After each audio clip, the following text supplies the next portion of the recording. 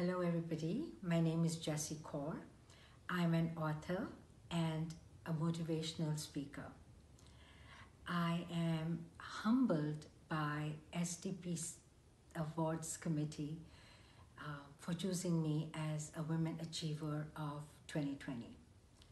I had no idea this was happening, so very grateful to anyone who thought I was worthy of it.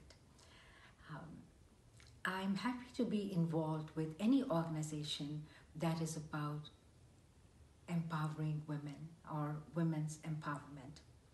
I do say always that empowerment is not a robe that somebody can give to you and say, okay, you are empowered from today. Empowerment comes from within. This is a God-given gift to women, because a woman was chosen to bear children, to give birth. So that's a very, very important role that was assigned to women by the grace of Almighty.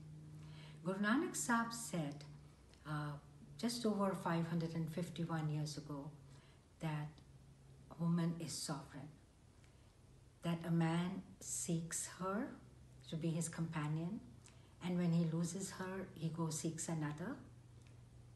She is the center of her society. No ceremony is complete without her. And then goes on to say that everybody else comes from a woman except the Almighty. A woman is sovereign. So that is where our empowerment comes from.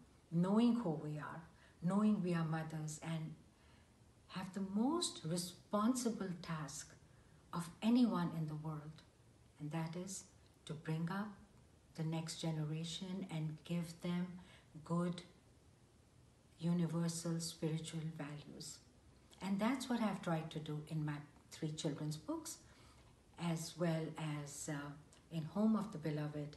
There are 50 concepts that help us on the road to spirituality and to becoming one with the divine again, reaching our home, which is the home of our beloved. Thank you for listening, and thank you, SDP.